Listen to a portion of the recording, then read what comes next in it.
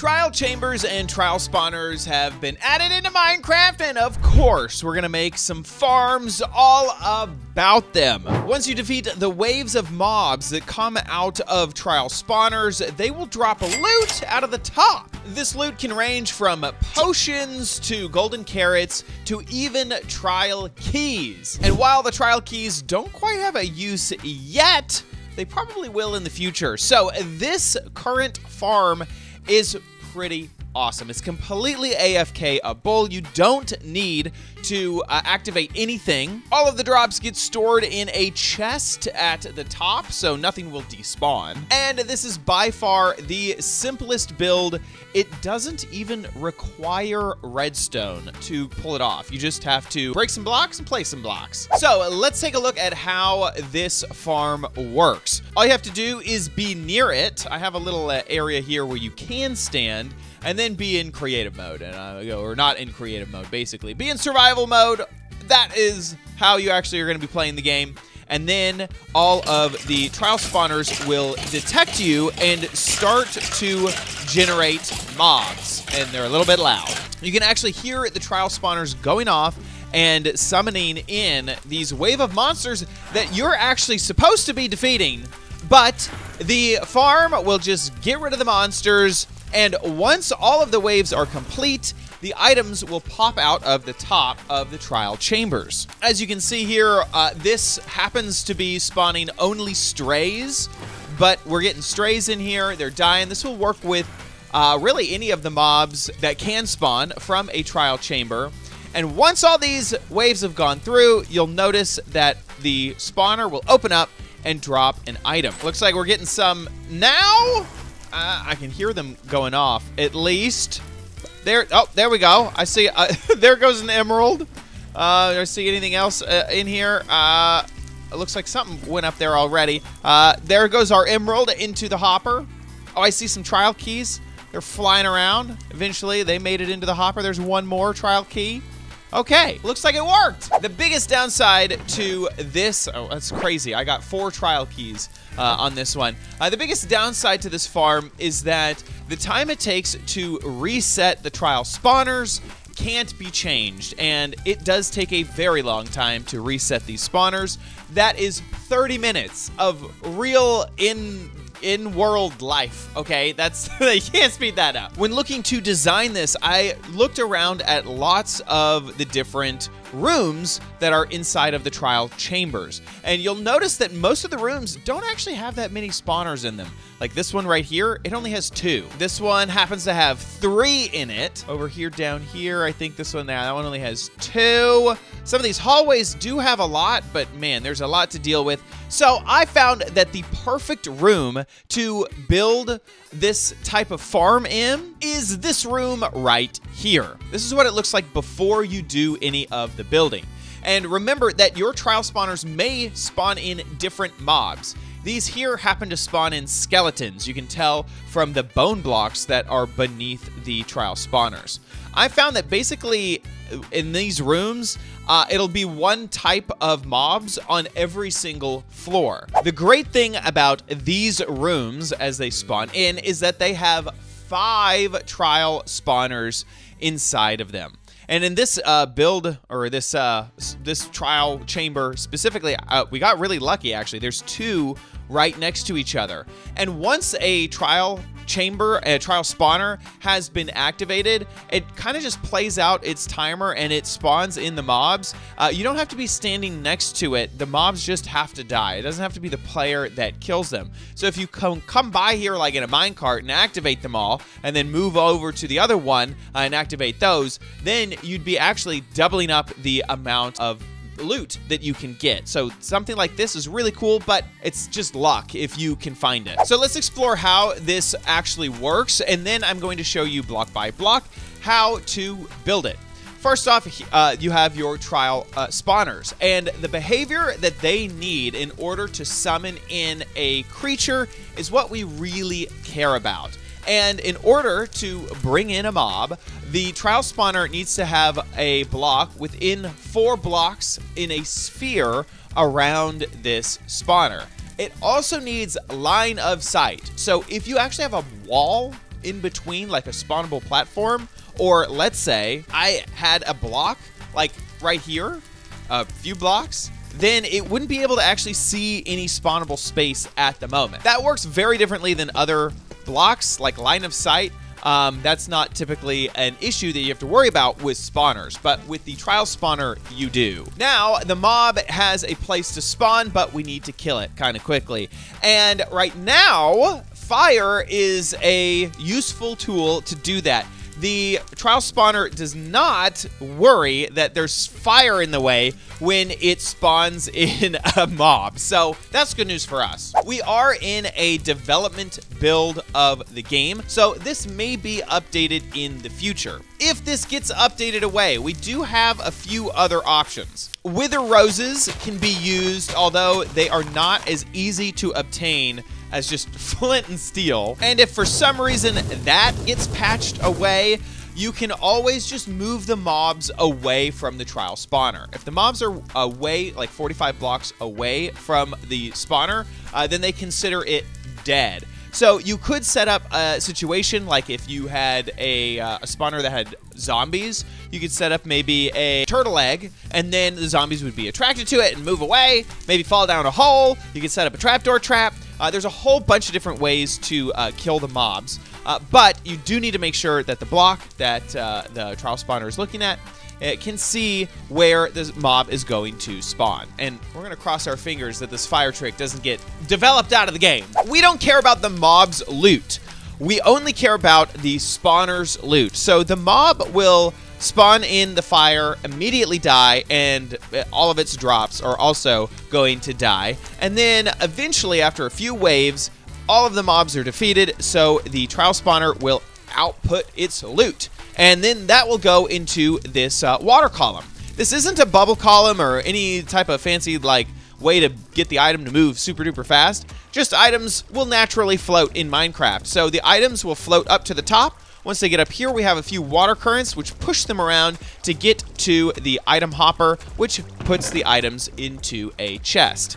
Like I said, the biggest downside to this farm is that we have to wait 30 minutes for the trial spawners to reset, which means only 5 items or 5 potential drops every 30 minutes. So that means 10 potential drops every hour. But who knows how valuable these trial keys are going to be. Maybe that will be worth it, or maybe you just have an awful lot of time on your hand and you really need some strength potions. Before we get into the step-by-step building guide, just talking a little bit about the materials used. We have netherrack, very simple to obtain. I have the glass here, but it does not need to be glass. This can actually be any type of block that you want. I just like to be able to see what's kind of happening and if we are running into any issues, but you could build with stone and it would be just fine. We are going to need some buckets of water, so make sure you have that available before you start your build. We're also going to be using a technique to get water sources in here that uses kelp, so make sure you have a little bit of kelp and some bone meal to make it grow. Other than that, we are going to need a pick to remove a whole bunch of blocks, some ladders, and the hopper and the chest. So here is a trial chamber without any of the build that I've added. This is how you would find it if you had come across one within a trial chamber system and you had found this room and you're like, oh my gosh, this is the room with the 5 spawners that I've been looking for. Hooray! Your first step will be to come in here and actually defeat all of the trial spawners. These ones will be making skeletons based off of the bone that is below the spawner, but you might get zombies, you might get spiders, who knows what you're gonna get. So actually go in here and defeat and kill off all the waves of the different mobs, and that way they all the spawners will go dormant, and they will be dormant for 30 minutes, allowing you to build what we're about to build. I'm in creative mode, and I want to test it once we're finished, so I'm just going to stay in creative mode. That way we can switch into survival and go ahead and test it once we're finished. The next step that I like to take is all of these copper bulbs around. Some of them are oxidized quite a lot, so I like to go in here and scrape off all the oxidation and add a layer of wax if it doesn't already have it. Some of the completely unoxidized bulbs already have the beeswax on it. It already has the honeycomb on it, so you don't actually have to honeycomb them. What I do is I go through and I get them all to no oxidation, and then I go in one more time and use the honeycomb on it. And that way, if there is one that already was honeycombed, I won't accidentally scrape it off and reuse it. Like, see, this one already had the wax on it. Don't need to apply it. Now that we're done with that, I want to add a ladder so that I can quickly access the entire room here. And so I like to think of it at the top of the whole thing. We want the ladder to be in between the two trial spawners. So it's going to go along that back wall there. You'll notice down here at the bottom of the build, all the way at the very bottom, see, it doesn't get any deeper than that. There's also an entrance here. Now, your room may be set up differently. I've noticed two different entrances. There's one here, and then there's also one over here. This one happens to be a dead end. I've also seen that this was the only entrance into this room, and that this one down here was a dead end. So you never quite know what the room layout is going to be. But right here on this copper bulb, all the way up along this wall over to this copper bulb, that's where you're going to want to add your ladder. And so either you're at the top or the bottom, but just punch through the floor there and start adding your ladder. And this is actually going to go all the way into the ceiling. You're eventually, actually go ahead and do this now, break through. Oh my gosh, I didn't realize there's a cave up here. What? This is going to throw stuff off? Well, I think it'll be fine. Honestly, if you have this, you may want to block this off. Make it safe, obviously, but this will be just fine for our build. Now that the ladder is here, we can quickly go between the floors, which makes building a lot easier. We're eventually going to remove almost all of these blocks. I think there's only like one or two that we're going to want to keep around. So you can start removing blocks if you would like. Definitely remove all of the chests. We don't need that. There's also 2 more on the very bottom floor that we are not going to need, so we can get rid of those. That one had diamonds in it. Oh my gosh, the loot is real. The next step is going to be to come up to this top area. I'm going to destroy some of these blocks, and we're going to add in the glass chutes, the glass tubes, and we're also going to add the where the mobs die, the death floor, if you will. You'll notice that you have your spawner and then all these copper. We're going to break out 6 of the copper here, and that just will leave a 1 block space and then that empty space that we just broke out. Inside of that, we are going to add netherrack. And netherrack, whenever it is lit on fire, it'll stay on fire indefinitely forever. So this is what we're going to use to keep the fire going. Go ahead and grab glass. Mentioned this earlier, it doesn't need to be glass. You can use stone at this step, but we need some type of tube to go from the ceiling all the way to the top of your spawner. And I like to use glass just because I can see into it. Before we step out of here and make this tube all the way down, I do want to break into the ceiling here. So we're going to break 1 block and then another, and you would probably have more than just that because we have a big open space, but I like to break this block as well, which you can reach from the floor here, and that'll just help you point in the right direction. We're going to do that on top of the other spawner as well. Break the block directly above it, break the one above that, and then the one kind of in front of that if you're facing towards the ladder. Now let's finish our glass tubes here. We want this block right here to be open. Okay, this needs to be air. All 3 of these, in fact, because the spawner needs to see the spawning platform. So don't put any blocks in front of your spawner. Let's add the same thing to the other side. Now, we are in a unique situation because we have this crazy cave thing above our build. Typically, you are going to have solid rock. That's what I've had every other time I've built this so far. But if you are like me, woo, you're lucky. But if you're not like me, you're going to be coming up into a big area that is just like rock here. In fact, let me do that. Okay. We're just going to fill that in with stone, so you'll just get the authentic experience that you should be getting. Okay, so we are going to come to the top of our ladder, break out 1 extra block. So you'll notice that you have the polished tuff, and then you have tough bricks, and then you'll have whatever the heck is the ceiling. And you're going to want to break the bricks and the other block there. You're just going to come 2 blocks away from your ladder, and then start digging left and right. And eventually you'll come into contact with the build you made before with the glass tube. We're going to do that on both sides so that we will be able to access both of the spawners. Now go ahead and get a water bucket. You're also going to get your kelp ready and also your bone meal. What we're going to do is we're going to add a water source to the top of each of these. That will create flowing water all the way down to the spawner, but we don't want it to be flowing water, which is a different type of block. We want it to be a water source block, and there's an easy technique to do that, which is to grow kelp in the block. Okay, it works on both editions. Not sure why this is the technique to do it, but it's the technique. Okay, so now we have blocks of water, and you can tell that because if we break out one of these glass, it'll like flow all over the place. And we want that because we want items to easily flow to the top of it. One final step for this level, we are going to add 2 walls of glass. This is just to keep you safe. If you want, you can even add like even more glass. You know, you could make this as safe as you want. Make sure there's at least 2 spaces for your mobs to spawn in there. But this is going to be added, and this section right here, those 2 copper blocks, that's the perfect AFK spot for this farm. Next, we're going to break all the blocks that are not the spawner or netherrack or glass, okay? Everything else can be destroyed. All this copper, you're going to have so much copper, you don't know what to do with it, including all these blocks here. I like to keep those 2 copper blocks near the ladder. I just broke the netherrack. I said I wasn't going to break the netherrack, and then I just broke the netherrack. Okay, put the netherrack back. There we go. That's 1 layer destroyed. Now we can destroy the next layer, and you're going to have a big old drop below that polished top. Break all the blocks underneath the netherrack. Just break all the blocks that aren't netherrack, glass, or a spawner, like I said. And this level is looking super great. The very last step is just to light this netherrack on fire. Boop, boop, boop, boop, boop, boop. There we go. One's on fire, the other one is on fire.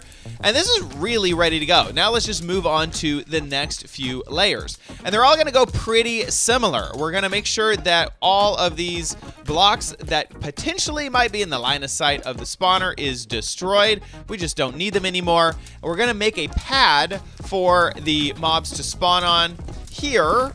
Because we have 2 spawners here, and I like to keep 1 block of space between the pad that they spawn on and the spawner itself for the tube of glass, I like to make this one a little bit bigger. We could even break into this weird pillar thing here, make it really large if we want. And then we'd bring the tube down, which we'll do now. Now, I happen to be in survival, I'm in creative, but in survival, I've tried this out. It's really not that difficult. You may need a few temporary blocks to get and reach up to the top, but other than that, this is really a super duper simple farm.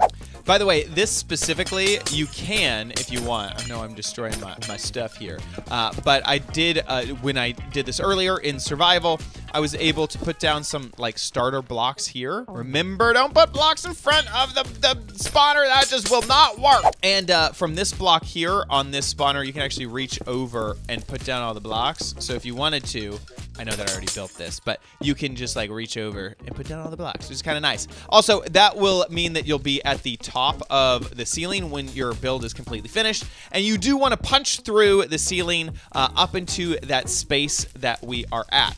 Once you're finished with the tubes and putting down the netherrack, let's come up to this ceiling space, and you'll notice, remember, I opened up a hole down to the bottom of that spawner, but this spawner here on the right will actually be in line with the other spawner, so we can just kind of dig until we eventually get to it. If we look at that one, it's actually just off 1 block from right here, but it's actually in the center of the room. So if we come back to our ladder here and build out and away, we'll eventually, there we are, run into that spawner as well. You'll notice that we kind of have like spawner over here, spawner over here. Well, we can delete all of the blocks in between and make this a nice square room. And what we'll want to do is on this back wall, and I'm going to add a torch just above that hole that goes down to that trial spawner.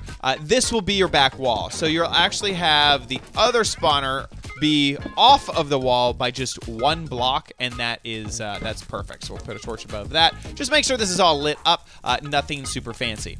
And we only have 1 more spawner to hook up to this, and we're done. So as we're still up here, though, we don't want to not forget to add our water. So we're going to add both of the water. We're going to head down there with our kelp and do our kelp technique to make sure all of this is water sources. Do it to the other side as well. There we go, all grown up. Oh my gosh, there's particles all up in my face. Break, break. And we're good. Heading back down to this floor that we are currently working on.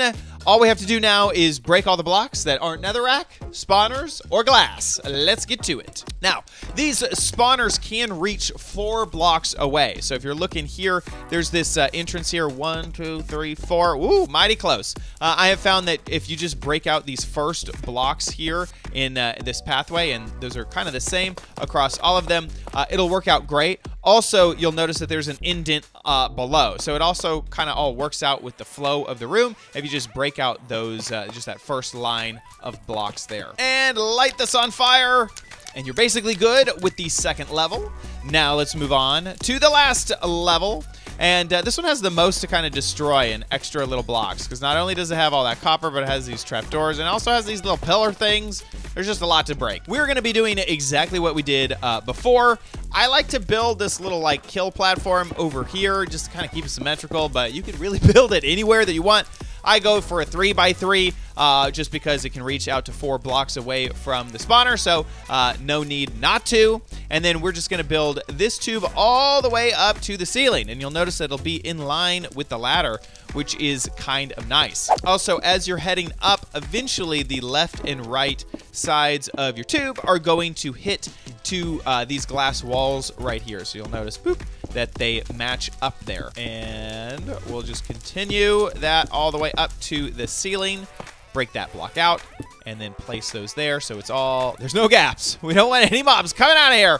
And now we have our final, the very last area with the spawner. I'm just going to break out some walls here just so I can have some space to kind of move around. We're going to fill in the last of the water, so put in the bucket, drop all the way down there, put in the kelp, and you know the drill.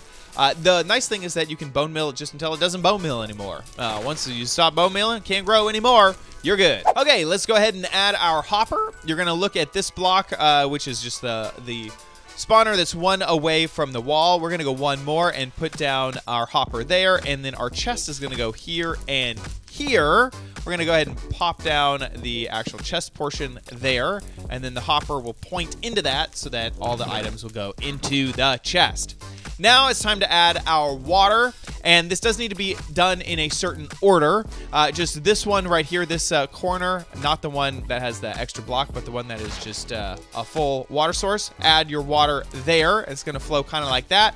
Then 1 over here, and it'll flow like that, just around that hopper. And then finally head on over to this block and put a block of water above that, and everything should flow. You'll notice that the particles, the way that the water looks, it looks like it's all flowing over to this hopper, which is exactly what we want. Heading back down to our last spawner, all we have to do is light this on fire and remove all of the extra blocks that we don't want any mobs spawning on. As I remove these last blocks, I want to remind everybody that the trial spawner will increase the difficulty with the amount of players that it detects. So if you can AFK with a big group of people, there's no reason that this farm couldn't handle all of the mobs. So the more people that you AFK with, the greater the rewards from this AFK farm will be. Let's go ahead and set this on fire. There we go. And I think this is it. That is every single step completed. Let's go stand in our little AFK area. And honestly, you don't have to be in the perfect, like, exact right spot as you enter in here. Let me act as if I'm entering from other parts of the trial chamber. So we're in survival mode. We'll run over here. The most dangerous part here is right there. These platforms, sometimes the mobs can spawn on them, and if they see you, they will try to run and attack you. so you don't want them to like lock on target. You can create some like safety blocks around those if you would like, but if you kind of know where you're going to be standing and you'll be standing in this AFK area, you'll be completely safe from all of the mobs. So it's going ahead and generating all of the skeletons in this one, where it was strays before in the past one, but they're being spawned in, immediately killed, and then eventually, once all of the trial spawners go through all their waves, all the items will come up here. Now, I have noticed that the trial spawners almost do like, they try to spawn, and if they can't, they just give up. Because I noticed that when I did this build with only just like one block that was on fire, it took forever for the trial spawner to pump out enough mobs to actually finish all of the waves. And that was, I think, because it's just searching for a lot of places to summon in the mobs. So the more space that you have around a trial spawner to bring these mobs in, the faster that it will try to spawn them. I'm seeing potato. What else do I see? Do I see something over there? Okay, the potato went past. Anything else? All right, let's go check it out. What did we get from our very first harvest? Ah, 3 trial keys and 2 baked potatoes. There you go. I hope that you found this build useful. It is by far the simplest version of a trial key farm that I have found, and I really hope that the netherrack fire thing is not patched. Otherwise, I'm gonna look like a big old doofus in the future. Thanks so much for watching. If you enjoyed it, please like this video. That helps a lot. Share it with your friends, and use this in your world. That'll make me happy. See you in the next video. Bye!